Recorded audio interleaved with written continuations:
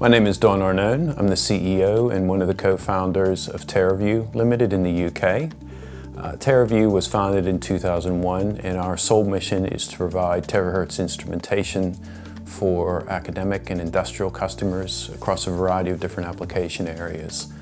One of the main industrial products that TeraView has developed over recent years in close collaboration with customers such as Ford Motor in the US is a product referred to as TeraCota. TeraCota is a system which uses the unique properties of terahertz radiation to measure the thickness of multi-layer paints on cars, aerospace components, and in a variety of other industrial applications.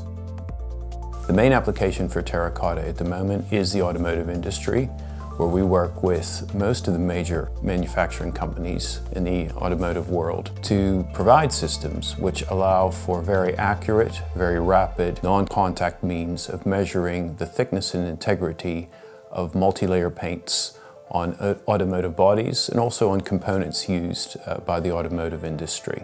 TeraCota was originally developed in 2016-17 as a research tool to look at applications of paints.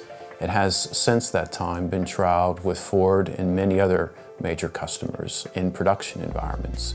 And it's now being rolled out to automotive industry throughout the world, including customers in the US, in Europe, and in Asia. It is one of the premier products that TeraView has to offer.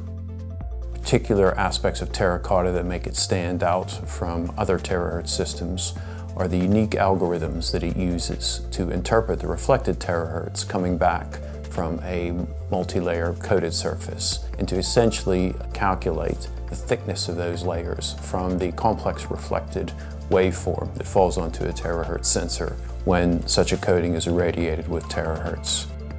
TeraCota comes in a compact form that can be used on a desktop, or more usually in production environments it comes in a 19-inch rack format.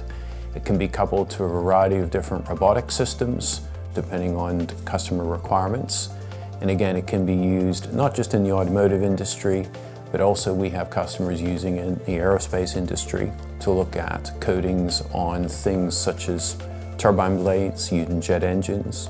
We're also doing work on coatings used in the battery industry and in other industries which feed into automotive, aerospace, and other high-value industrial applications where coatings play a very important role.